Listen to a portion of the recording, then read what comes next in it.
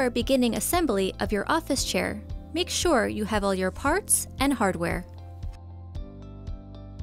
Starting with the base and casters, begin by flipping the base upside down. Then, firmly press in each caster until you hear a click.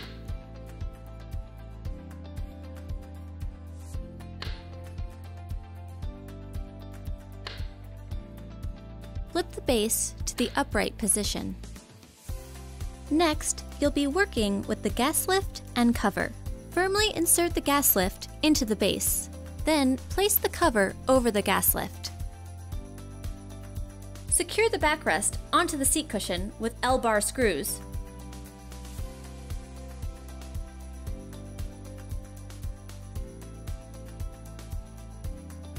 Next, we will attach the armrest.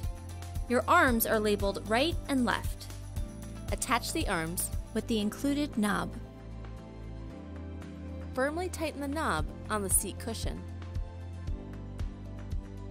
Repeat the process to attach the second arm. Firmly place your seat onto the gas lift. Your final step of assembly is to sit on your new chair to firmly engage the mechanism onto the gas lift. You're now ready to enjoy your new office chair.